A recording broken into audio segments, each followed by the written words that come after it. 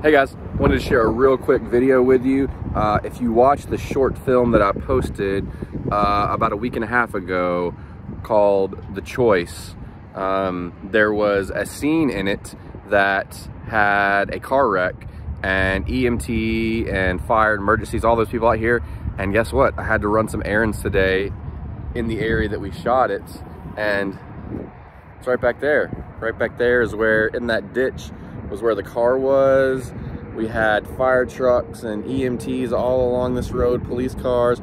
We had a big fire truck up there that I got to get on a ladder and get way up and shoot down. We were actually supposed to get a helicopter to come in to not only be in the shot, like they're airlifting somebody out, but we were gonna get me, or at least attach a camera to the helicopter and get some high above shots. You'll see there's a high up shot. This was before drones or anything, and that is just me on a fire truck ladder shooting. So, you know, that's like 7 years ago, and I haven't been down here since we shot that, but it's really cool. Just most of the action was right over there.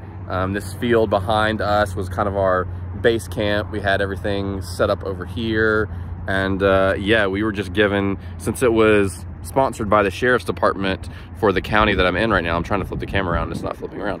So since it was sponsored by the sheriff's department for the county we're in, they gave us access to just all kinds of police cars and EMTs and fire trucks, and we had them all lined up here, and we shot here for probably, I don't know, we were here for probably 10 hours from start to finish. It all took place at night, but you know, we got here early to set up, and got to scout this location before we ever shot here. So I'm looking forward to some of these other short films I'm going to start producing. Just the idea of scouting, coming out here and seeing if what you have in mind, you know, where the best place for that is.